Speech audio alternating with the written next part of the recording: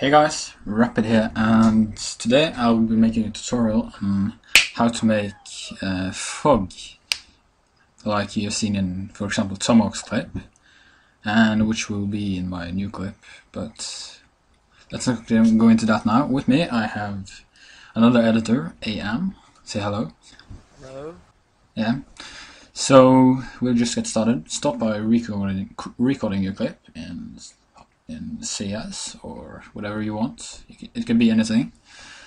So I have like this simple 3K by In Flames here. So we're just gonna render it by marking the clip. Go up to render as. Make sure that you choose either AVI or some kind of file format supported by Boujou, which we are going to use. You can also choose a JPEG sequence, which will be more stable than video format, but for this one we're just going to choose AVI. So I already have the footage ready, so we're just going to import the sequence. So choose the In Flames Tuscan 3K Deagle right here. Make sure it matches your frame rate, which in my case will be 30, and press OK.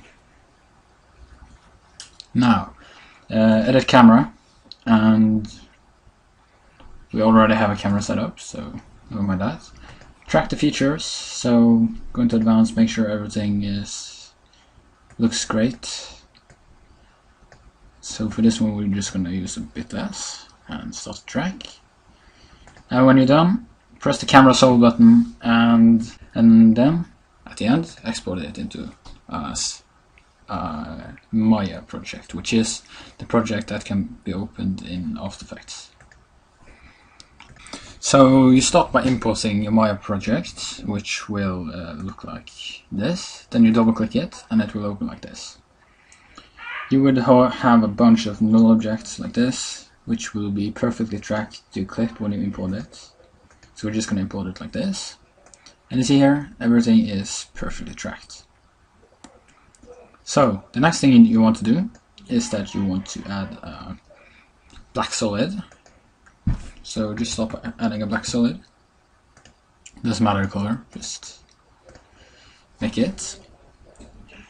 Then you can use any particle effect you want, but we're going to use particular.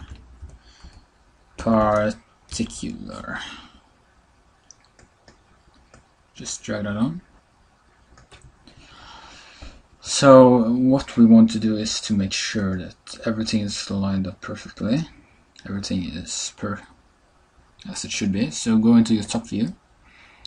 Make sure that it's inside your project, which is here. You can see all the little objects. So go into both the top view and some other view, and make sure everything lines up. So we're going to change it here instead. Okay. Effect. Shh. Okay. Ja, det börjar tyst ut med bakom här. Det funkar säkert. Du kan få lov til å si noe, du òg, by the way.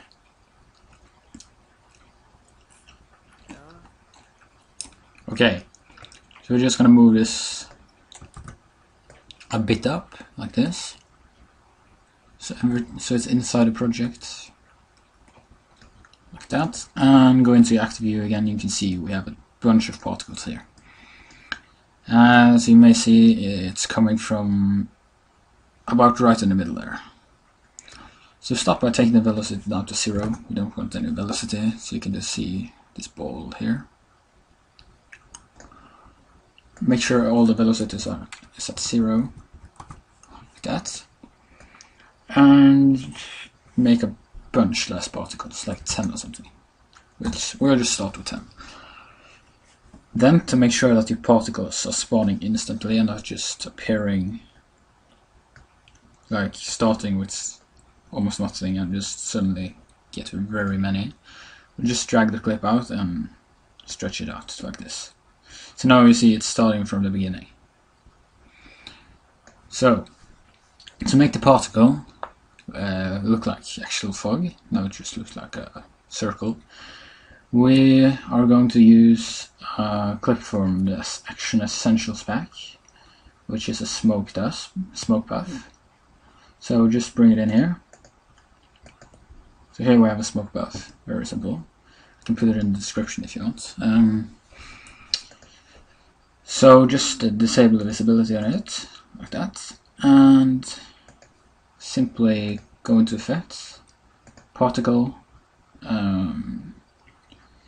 When you come into particle type, go from Sphere to Spread Colorized, and it will look like this, it will disappear.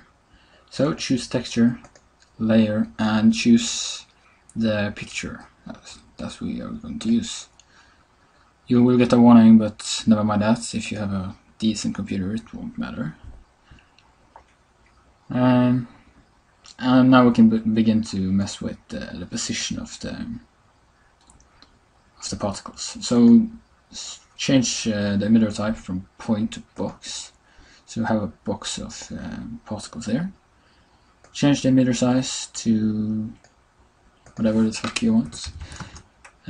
Something like this, and not too high. You want to keep it looking realistically. 50 maybe, and 200 probably. 200, not 20. And begin messing with the position of the actual fog. So yeah, just mess with stuff, change the position and stuff like that. I want to be here in the front, so we can kind of run through the smoke, which will look kind of cool. So as you see, the fog is not looking pretty good at the moment, but we're going to change that. So start by dragging the size a bit up to 20 something, maybe not that much, 15. Still looks ugly. Change the size randomness to 100. And maybe change the size a bit more, 20, probably, yeah. And go with the opacity, change it to 70 maybe. The random up to 100, so you have a nice random smoke puff like this. And you can also set the color if you want. So for this, we'll probably want some yellowish color, like this, to blend nice with the background. Color random, you can choose whatever you want.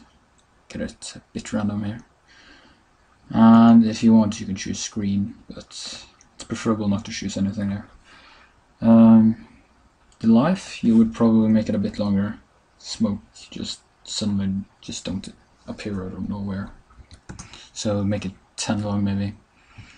And maybe make the particle count a bit less, like 8. So now we have some smoke here up in the roof. And as you see, you can see the smoke is suddenly appearing out of nowhere, which looks really weird. So we will make go into opacity of life under particle and change it to this nice curve here. So a nice curve of how the particles are going to appear. So it doesn't just suddenly appear out of nowhere. So when you have it like this, you can just continue messing with the settings until you have it right. And yeah. So something else you probably want to consider is the visibility tab here, which makes the particles that are far away fade out. So it can be really useful, and you can also do the same for near particles. So if you want the particles to fade out when they're near, you can do that. Like 10 to 50 maybe. We'll just keep them low. To 50, something like that. And yeah, I'll probably move mine a bit down, so they're kind of on the ground, which looks great. So when you're done with that, just render it, and we'll get back into Sony Vegas afterwards.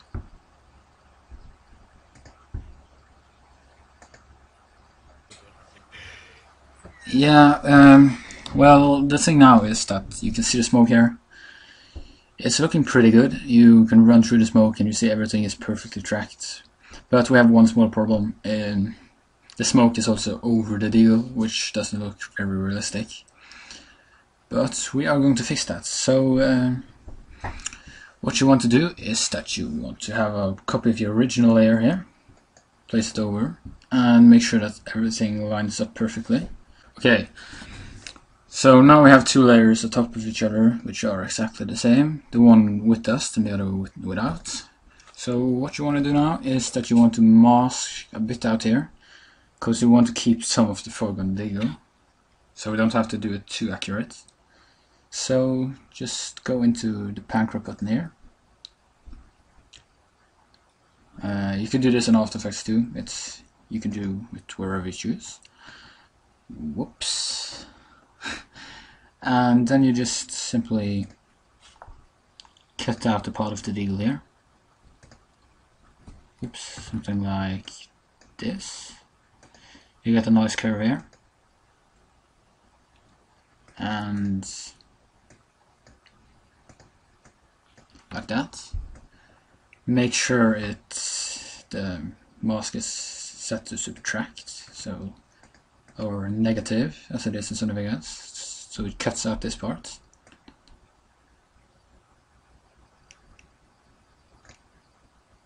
Or actually, we should set it to positive, because we are actually going to cut out the part of this. So, but you can do it the other way around too. You can cut out this part and have this one visible under, but then you have to set it to negative. Then just feather it out a bit, both ways, and feather it maybe a lot, like 20 or something. So now we have a nice fade here, which maybe is a bit too weak. We can drag this up a bit, just mess with the settings. They don't have to be too accurate.